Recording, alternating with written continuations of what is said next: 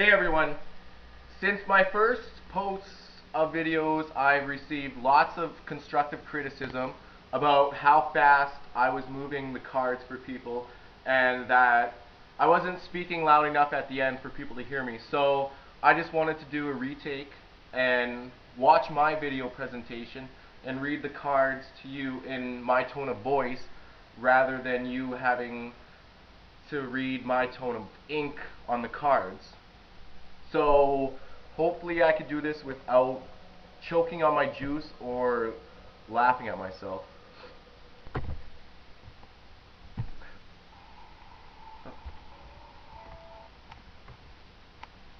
The uniqueness of Canada calls for unique policies, policies that really will make Canada stronger and more unified. Here's what I propose. Let's implement a national body for the recognition of foreign degrees, professional accreditation, and licensing. This implementation would reduce racial and ethnic bias immigrants face in our system while putting skilled labor into the workforce, which would further Canada's economic, social, and political standings in the eyes of every citizen of the entire world. Conserving and sustaining energy is something we must do. We can build eco-friendly and sustainable living environments by encouraging innovation and research on renewable energy. I would offer incentives, bursaries, and grants to educational institutions fostering new innovation and design. These incentives would also be encouraged to the medical, environmental, and social sciences.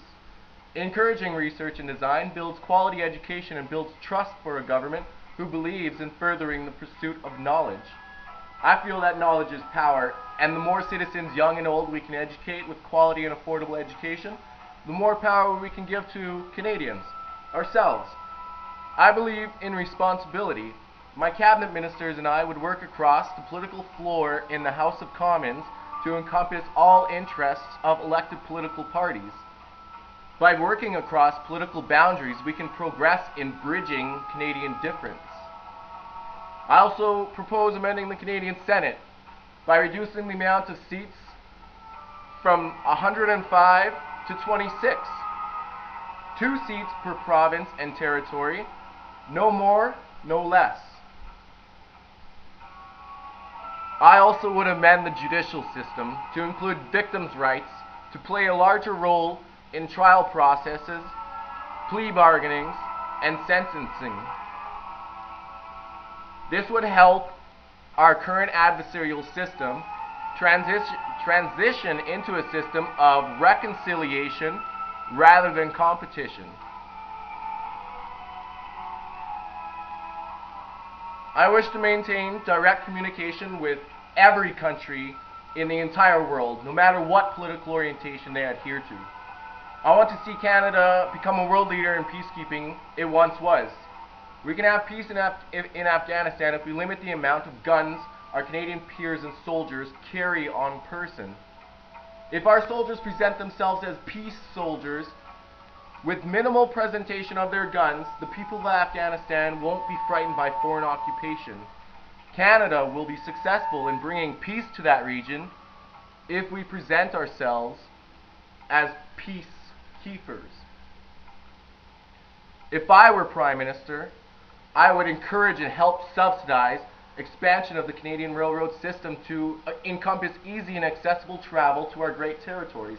I would also designate each month of the year for national awareness concerning issues in Canada. As Prime Minister, there would be many cultural celebrations to simply promote joy and peace within our diverse country. National referendums will also be held to figure whether Canada should invest further in stem cell research and whether we should legalize marijuana.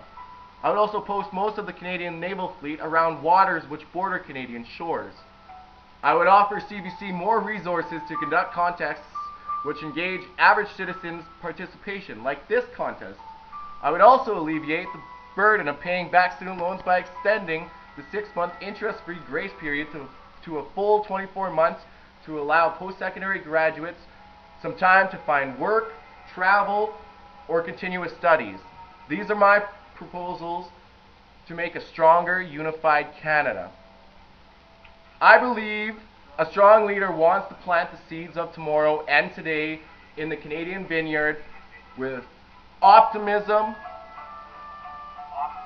hope, and vision. Canada, my home and native land, my name is Chad Webb, and I'm 23 years old from Edmonton, Alberta, and I want to be your next great Prime Minister. That was decent. Okay, that's final take.